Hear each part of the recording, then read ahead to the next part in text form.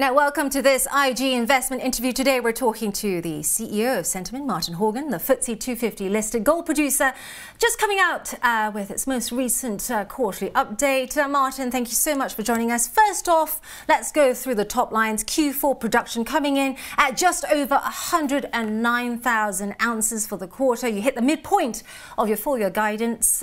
Does that mean you're fully on track for your growth strategy? Good morning. Thank you for having me. Yes, look, absolutely. Look, I think 2022 was a great year for us. We had two sort of main objectives for the year in 2022. Firstly and foremost, to deliver into our guidance that we'd stated in terms of both production of ounces of gold and also our cost guidance as well. I think that's quite important given the inflationary environment we find ourselves in. So delighted that we delivered the fourth quarter in line with our plan. And of course, that aggregated into production of 441,000 ounces of gold against a guidance range of 430 to 460. So just around the midpoint of ounce production.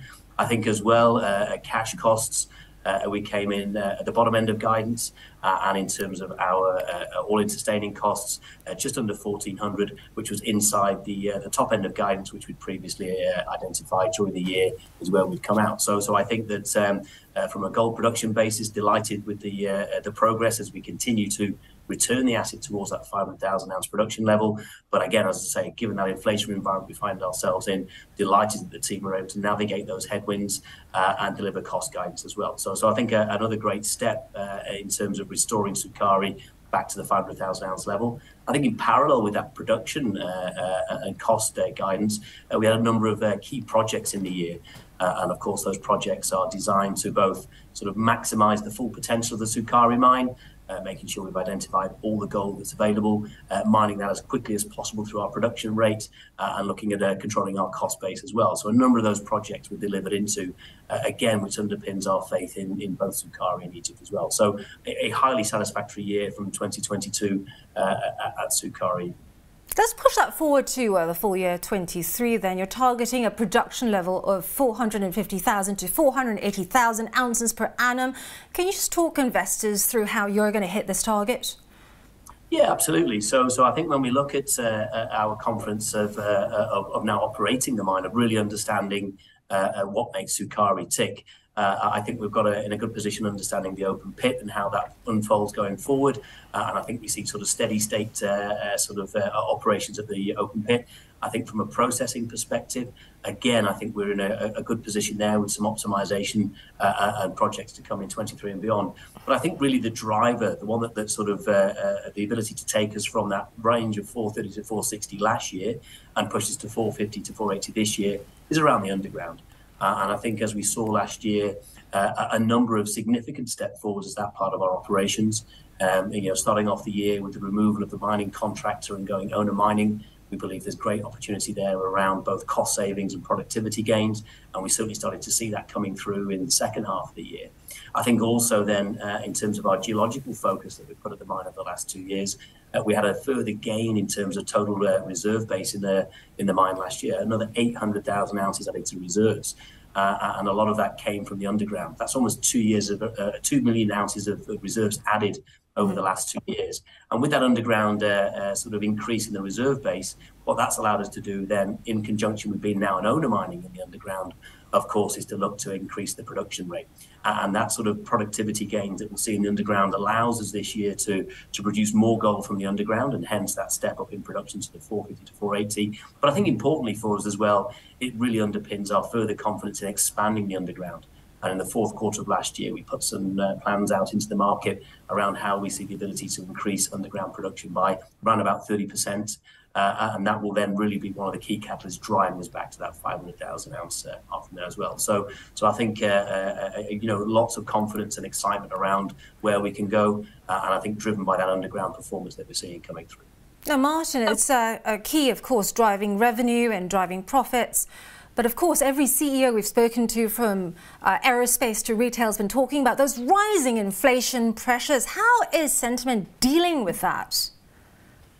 I think it's a really good point, and it is really the zeitgeist out there right now. Is lots of investors and ourselves are focused on inflation.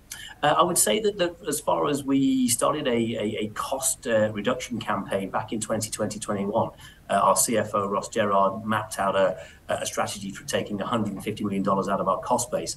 So this was something that, as Centamin, we were looking at even before sort of, inflation started to raise its head over, say, second half of 21 into early part of 2022. So we had a number of initiatives that we started to look at to reduce costs. As inflation started to bite in the second half of 21 and through to 22, we were able to accelerate some of those plans. And we look at sort of, almost two tiers. So we've got some large scale opportunities that take, significant chunks out of our cost base. For example, our recently built solar plant, 36 megawatts, will reduce our diesel consumption to the tune of about $20 million a year of operating costs on an ongoing basis. It cost us $36 million to build, so an under 2-year payback in the current diesel price environment. And of course, massive savings on an ESG basis in reducing carbon from the emissions to the environment. So we have those large scale projects where we're looking to take some significant costs out of the cost base. But also we're looking at some of the smaller opportunities. And I believe that sort of focusing on the detail also allows us to aggregate some quite considerable cost savings. And it's smaller things like, for example, tyre bays, where we've invested in a tyre repair facility, where we're looking to take a tyre from, sort of 3,000 hours of 4,000 hours of use through to 6,000, 7,000 hours. And then when we start looking at that could be a $2 to $3 million a year saving, given the tyre consumption that we have at site. Then you look at things like, for example, reuse of oils, regrinding media, and all of a sudden you take, 3, 4, 5 of these $2 to $3 million sort of saving opportunities, aggregate them up, and then you've got sort of $15 to $20 million of potential annual savings as well. So we're really focused on some of the bigger picture stuff, solar, as I mentioned, lightweight truck trays and so on, but also some of these smaller opportunities. And we believe that across all of these opportunities, there's still a lot to come in terms of cost savings, and really help us to sort of battle those headwinds of inflation as we go forward. Right, let's take a look at Centamin shares now for our investors. Having a look at the chart here now, they are down some 3% after those results. If you look at my arrow here, however, it must be said that we are seeing quite low volumes at the moment. And also, Berenberg earlier today has raised Centamin's price target to 141 pence from 123.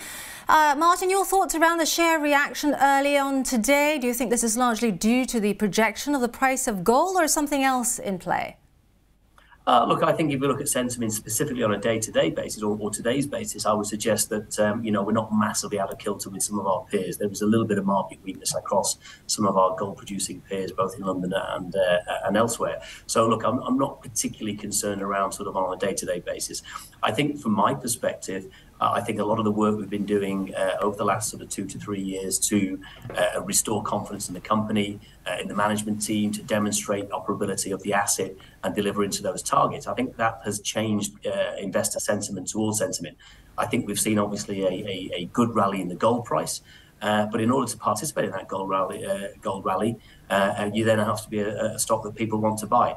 So I think if I look back to our sort of lower prices around the sort of the 80s, not so long ago, 80 pence a share, coming up to sort of 115 to 120 today, I think that's a real endorsement, one, of the quality of the Centamin assets, the team that's doing that operational work for us there, and that allows us to participate in this gold price rally, as well as the sort of confidence people have both in our growth opportunities and our return opportunity through the dividend that we pay as well. So I think, any sort of short-term day-to-day trading, I think I'm less concerned about on a day-to-day basis, and I do believe that sort of the recent share price trend reflects that renewed confidence in the business, which I'm delighted to see. And I think there's a lot more to come, a lot more catalysts to come in 2023 as we look at sort of expansion plans in the underground to demonstrate those, delivery of the Doropa PFS, our asset in West Africa, and also sort of further sort of cost initiatives around things like the grid power connection that we're looking at as well. So I think a good run over the last 6 months, and I think more to come from a share price perspective.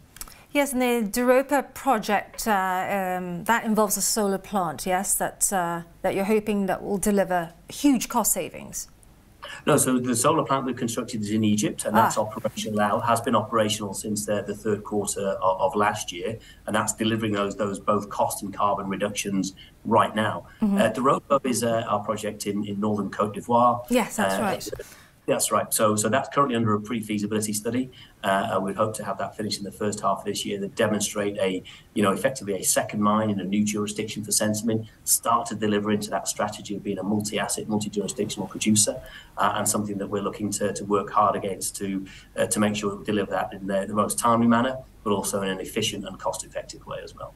So just a quick wrap up of your plans for diversification. If you had 3 things that you wanted to deliver and achieve in the next 2 years in terms of diversification, what would that be? Well, I think, the 3 buckets that I'd look at in terms of work streams. So the first one would be to fully optimize and deliver the full potential of the Sukari mine. I think we can get back to that 500,000 ounce level. We can get that done in terms of on a cost-effective basis to be around about 1,100 to 1,200 all-in sustaining costs, and really have that as being a real strong platform with which to build a business. So I think the next 2 to 3 years, let's really get Sukari fully maximised and fully humming along and being the real engine of the growth for the business. I'd love to see our exploration permits around in Egypt, in the Egyptian Eastern Desert around the mine. I'd love to start seeing us having some exploration success. That could be exploration success that feeds satellite material into our existing mine, or it could be exploration success that warrants the development potential of a new mine elsewhere within Egypt. And I think there's some exciting news in terms of our potential sort of exploration work to come over 2023 as we start to drill test some of the targets we're identifying now as well. And I think in that same 2 to 3 year window, we can deliver Doropa. We can have built and be producing gold from our second mine as well. So I think that when we look at that, I think that share price run has done very nicely on what we see today, but I think there's a lot more embedded opportunity within the portfolio. And I honestly believe that we've got both the people and the capacity to deliver that. And I think that in part is due to that debt facility, our inaugural debt facility that we put in place in December last year. It just gives us additional financial flexibility around our already strong balance sheet with those cash flows from Sukari to be able to deliver that growth in the business while still maintaining a dividend payment as well. My thanks to you, Martin. Exciting stuff, Martin Horgan there, CEO of Centamin, talking about diversification and, of course, the results. Centamin trading at 111.97 as we speak. This is IG.